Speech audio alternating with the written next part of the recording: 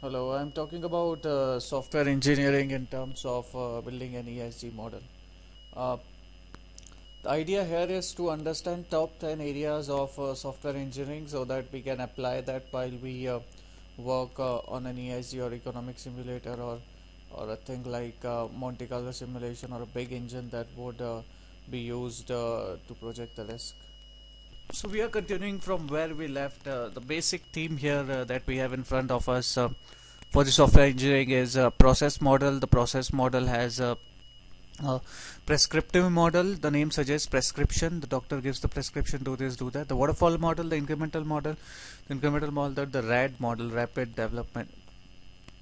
Software engineering overall, a generic view. I'm reading from serial number 2 here. So layer technology, process framework, capability, maturity, model integration, process pattern, and process assessment. A generic view of process. Generic means very generalized. So a lot of vocab used here. Then we have evolutionary process modeling. Focusing on the words become important because evolutionary is evolving. So prototyping, spiral, concurrent development. Final comment on evolutionary process. Then we have agile view of the process. What is agility? Requirement engineering, requirement task, conception, negotiation, specification. This is all about dealing with requirement. The software engineering practices, the essence of practice, core principle, planning, analysis of principle, design, modeling principle. Then we have design engineering, design process, design concept, exception, architecture, pattern, modularity, information hiding. When you design something, so once you have the requirement engineering on step 6 or serial number 6, then you would design that. Before design that, you need to check out the practices which you would be using. So then you will use the design concept. Then you have a system in front of you. So the system hierarchy, system modeling, system simulation, system modeling, the Hathe pyramid model, the system modeling with UML, uh, getting an architectural design, which is 10th. Then you have testing strategy. Once everything is done, you would test testing techniques and building the analysis model, overall objective analysis of rule.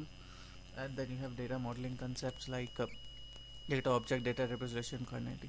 If you look at the entire learning that you want to take from here, is that suppose you get a requirement, and here our focus would be more about requirement of developing a simulation engine that requires a lot of complex math. So there are few ways to look at that, and based on the engine you would use the right software engineering principle here to build that model, and that's where you are going to learn things.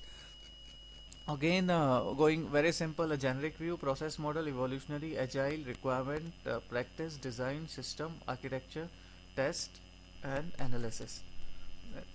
At the end, you have the data modeling. Moving on the flip side, the terms that you should know, that in waterfall, the software process model, the CMM capacity maturity model. I guess the rapid RAD model is rapid action protocol. I'm not sure, but let's look at that. It's rapid application development. Now UML, let me copy this, and then you have the UML okay, software design requirements, spiral, and DFT, enterprise abstraction. Many of the times you need to use each one of them, because if you don't go in a structured way, your entire goal gets defeated. So unified modeling language, I think this is what we are going to look at. Now what I will do here is that first I'll look at the entire syllabus, and then I'll take you through a diagram for each one of them. So that's what we are going to do in the coming times. Let's move to the first part, the agile view of process. What is agility? Agile process, XP, ASD, DSDM, Scrum, Crystal, FDD, and AM. It would be interesting to look at all of them. So the agile software is a group of software development when required evolves through collaboration between software and process. It promotes adaptive planning, evolutionary development, or review continuous improvement. This one was introduced in There's so a company called Genpact in India, or those KPO model, they talk about Agile Six Sigma, which means that error free. They are not going to make any error, and they are going to be agile in the development. So you hear this word Agile Six Sigma a lot of time in the software practices that are considered to be the best ones. So agile methods, we have adaptive software development, agile modeling, agile unified process, clear crystal method, dynamic system development, extreme programming is something that you hear often. Feature driven development, lean software development, lean sigma, if you have heard about this, kanban development, scrum and scrum back. Then agile practices, agile testing, time case, incremental software development, continuous integration, and so on. So I think the first one should be the agile that we are now looking at. And what is agility? Extreme programming, AST, and we are going to look at all of them. I'm searching for the word agile to jump onto that chapter. So extreme programming, adaptive software development, DSDM, Scrum, Crystal, feature driven development, and AM. The Agile is a practice-based software whose scope is to cover both architecture and software process point of view. The Agile philosophy of software engineering stresses four important issues: self-organization, communication and collaboration, a recognition that represents an opportunity, and emphasis on rapid delivery of software to customer. Agile processes have been designed to address each one of them. So agility is the need to change the perspective. Most of our assumption that business or technology are at least 50 years old. So agility is about the change or the flexibility to change. Agility is reaction, but also reaction. Nimbleness and improvisation. So nimble means soft, and improvisation. Then balancing flexibility and structure, the agile process model.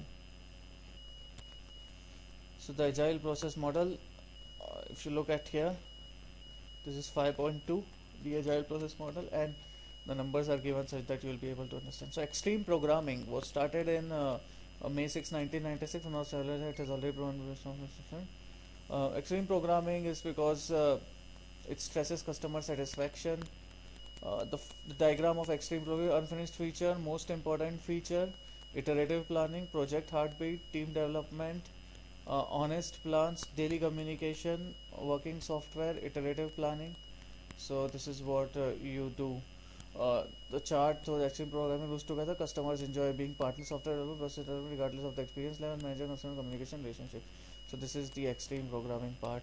Then you have adaptive software development. So likewise, in the agile, the name suggests this was flexible, but team empowerment, project heartbeat, iterative learning, working model, unfinished, most important feature.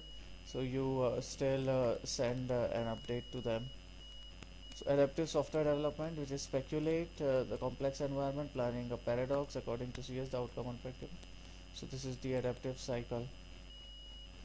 And likewise, you have the different layers. So in this chapter we are focusing on agile more than the other technologies. First was extreme programming and adaptive software development, speculating, and other things. So we'll go deep into this in the next one.